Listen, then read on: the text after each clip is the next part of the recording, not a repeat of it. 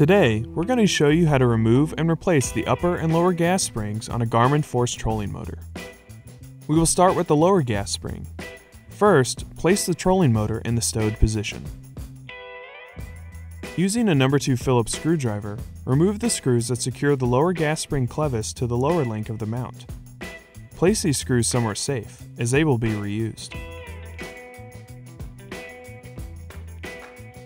Lift the lower gas spring clevis off the safety rod. Next, using a No. 0 Phillips screwdriver, remove the screw set that secures the gas spring pin to the shaft stabilizer on the mount.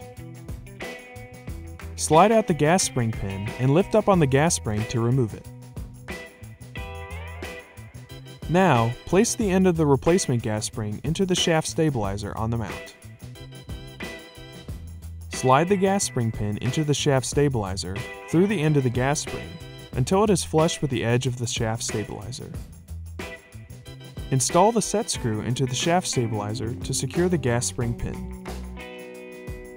Then, place the lower gas spring clevis on the lower link of the mount, fitting it over the safety rod.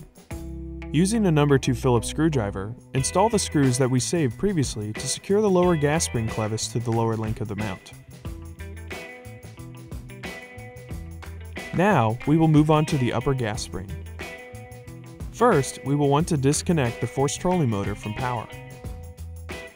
Next, using a No. 1 Phillips screwdriver, remove the single screw that secures the upper tab of the cable bracket to the mount base, and then remove the bracket. Make sure to keep these as we will reuse them. Using a 3mm hex bit or wrench, remove the 4 screws that secure the 2 brackets to the mount on both sides of the cable channel.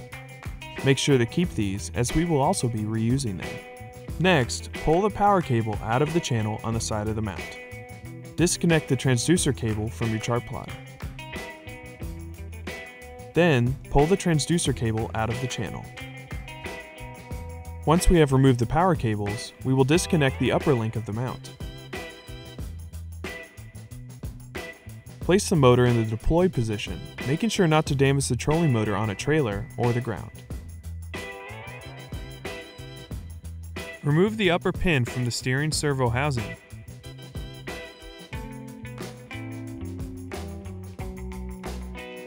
And pivot the upper link away.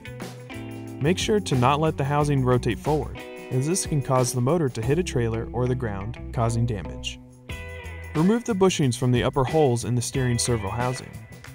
Place these in a safe location, as we will reuse them later. Now, using a No. 2 Phillips screwdriver, remove the 2 screws that secure the lower gas spring clevis to the lower link of the mount. Lift the upper gas spring clevis off the safety rod. Next, using a No. 0 Phillips screwdriver, remove the set screw that secures the gas spring pin to the shaft stabilizer on the mount. Then, slide out the gas spring pin and lift up on the gas spring to remove it. Now, place the end of the replacement gas spring into the upper gas spring arm. Slide the gas spring pin into the shaft stabilizer through the end of the gas spring until it is flush with the edge of the upper gas spring arm.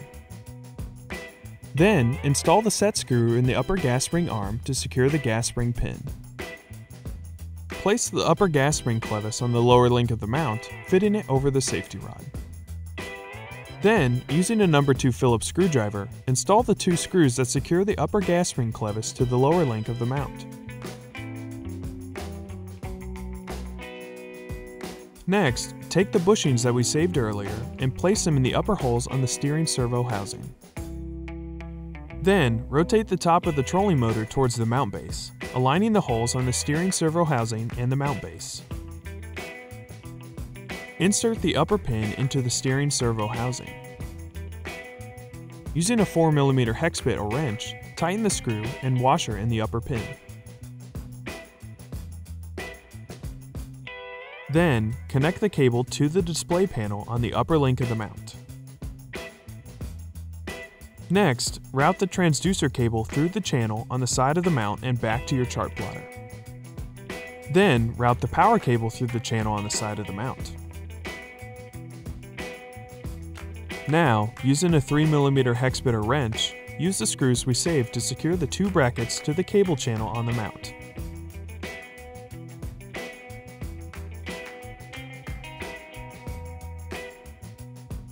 Finally, using a number 1 Phillips screwdriver, and using the screw we saved from earlier, secure the upper tab of the cable bracket to the mount base. And that's it. Thanks for watching. For more help, please visit support.garmin.com.